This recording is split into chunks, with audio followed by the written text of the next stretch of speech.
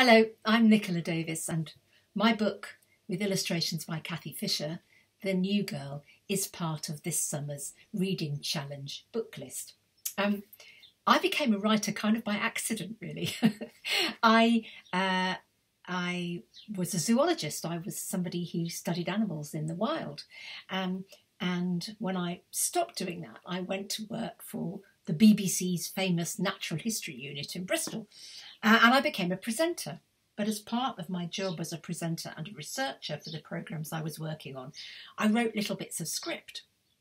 And I learnt through that process of writing about animals for a children's programme how to put things quickly and concisely in a way that people would understand. And I also discovered that I was kind of okay at it. And, I'm not naturally good at many things, but I was kind of naturally good at that. I think because when I was a little girl, I was quite a solitary child.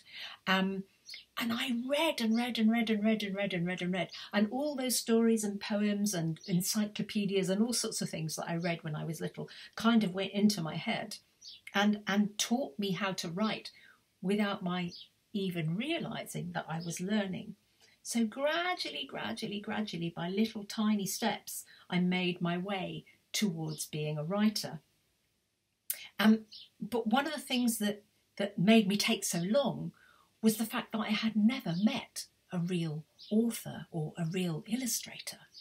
I went into bookshops and I loved books and I loved stories, but it was as if they were made by some kind of being from another world, not an ordinary human. And I think if I had met a real flesh and blood author when I was little, I might have realised that I could be one.